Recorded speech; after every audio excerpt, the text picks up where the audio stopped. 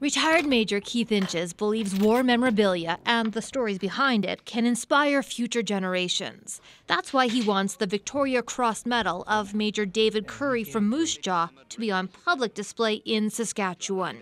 Back from the battlefront, Major Currie, still wearing his overalls, arrived at Buckingham Palace to receive his award for courage and devotion to duty.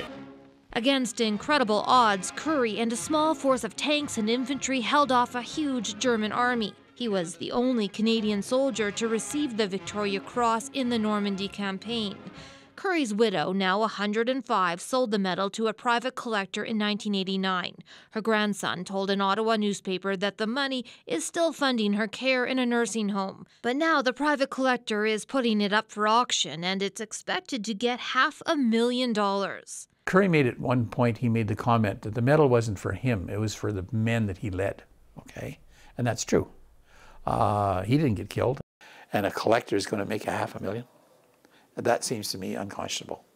The private collector is represented by a broker.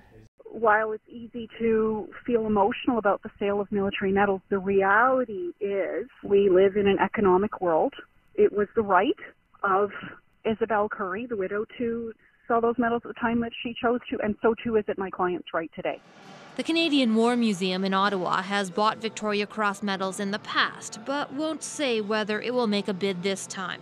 A foreign buyer would need a permit from the government to take the medal outside of Canada. It's part of our heritage. We should be showing that to our young people as an inspiration. I don't think anybody in Europe's going to be inspired the same way. There's lots of medals for heroism in Europe. They don't need another one from us. The auction takes place at the end of September. Bonnie Allen, CBC News, Regina. Portrait of him and replica set of his medals.